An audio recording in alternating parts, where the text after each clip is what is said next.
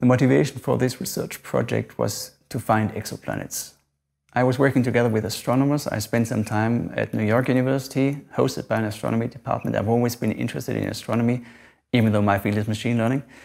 And one of the most fascinating problems of astronomy is to find exoplanets, which means to find planets that orbit other stars out there in space in our Milky Way typically.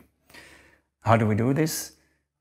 The most prominent method that's being used to find exoplanets is based on light curves. So it's based on monitoring the brightness of a star as accurately as possible. And to do this as accurately as possible, astronomers have resorted to the help of space telescopes. And the telescope that has led to the largest number of discoveries is the so-called Kepler telescope that was launched by NASA some years ago. It's named after the German astronomer Kepler. And this Kepler telescope stared at one patch of sky, record very accurate light curves which are not affected by the effects of atmosphere, etc., because it's out in space.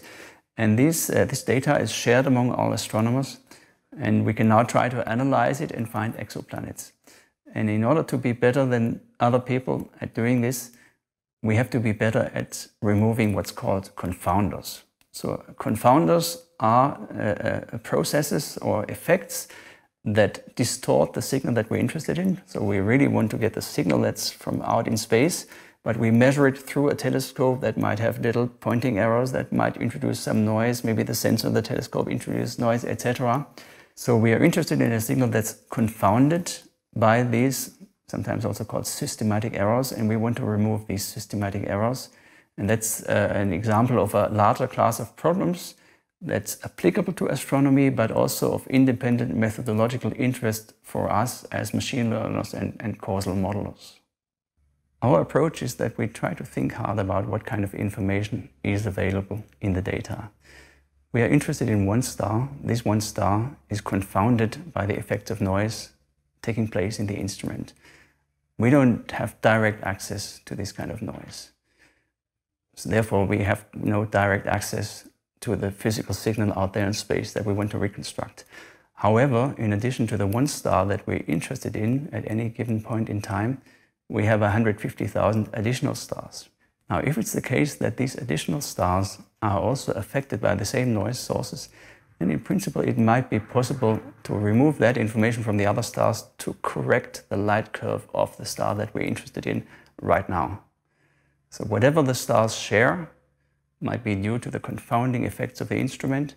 Whatever they don't share is actually the true physical signal out there in the world, because in space these stars are separated by light years and they don't directly interact. From a practical point of view, if you work in machine learning or pattern recognition and you try to tackle such a problem, what you do is you get together with domain experts at the blackboard and you try to brainstorm what kind of information is there and how could we use it. So in my case, the whole thing started with a short sabbatical that I spent at New York University in 2013. And this time was so productive that not long after that visit, we got a return visit from our colleagues in New York. And then we sat together in Tübingen in late summer 2013, talking about this problem again. We hadn't solved it yet. We were sitting at the blackboard, thinking about what kind of information is there, drawing down diagram, what affects what, and starting to think, how could we phrase this as a machine learning problem? So how can we phrase this as a problem where we have data, inputs and outputs, where we have observations on which we can train a system that can learn to predict outputs from inputs, and how we can use such a system to correct these light curves.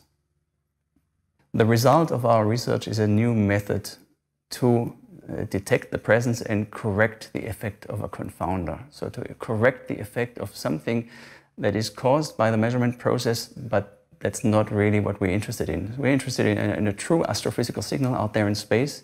We're not interested in the noise that our instrument adds when measuring that signal out in space.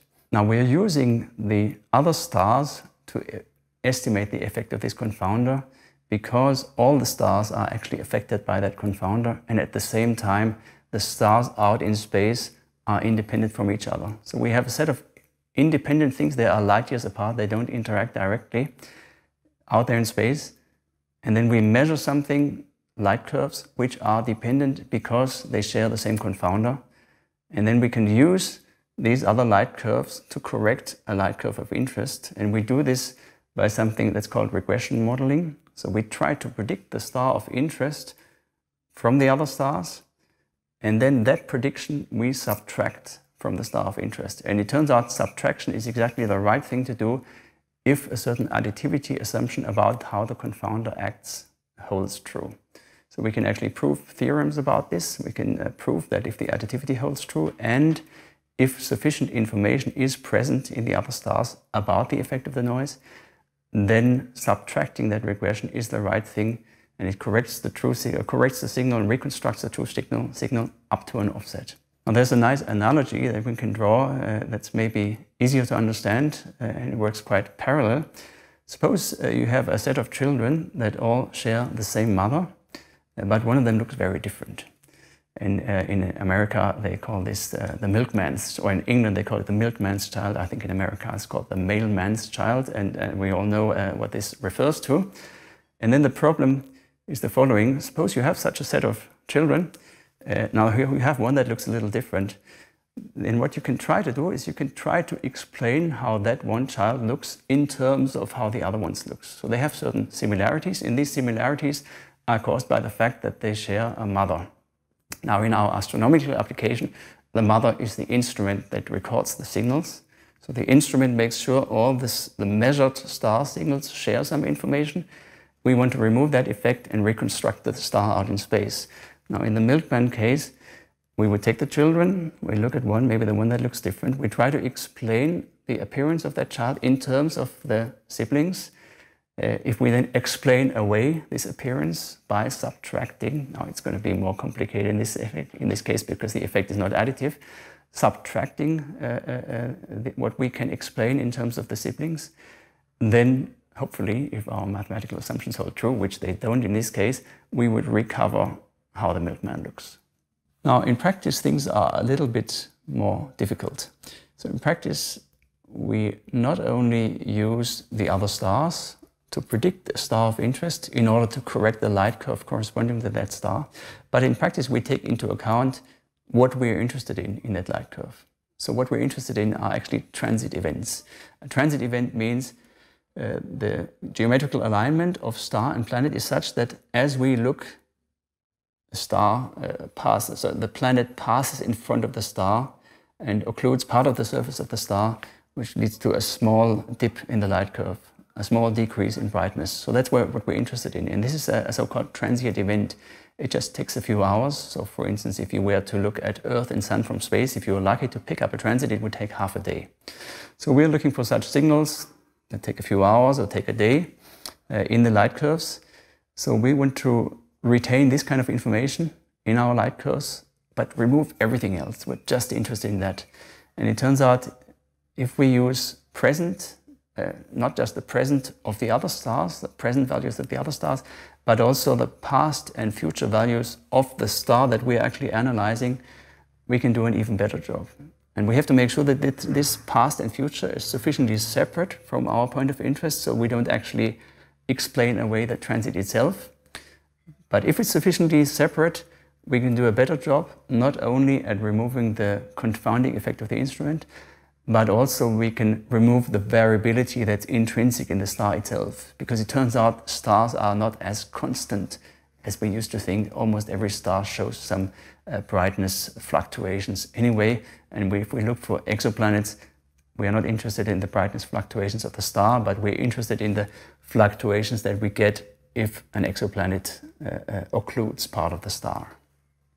Our results are relevant foremost in terms of the methods that they propose. So we develop methods, and we have a new method along with some performance guarantees under which conditions it works. And this method is applicable in various domains in bioinformatics, medicine, but of course we developed it for astronomy and it's applicable in this field. And we have applied it in another paper. And this other paper is looking specifically at new data from the so-called Kepler-2 mission. Now Kepler-2 means at some point the Kepler satellite broke.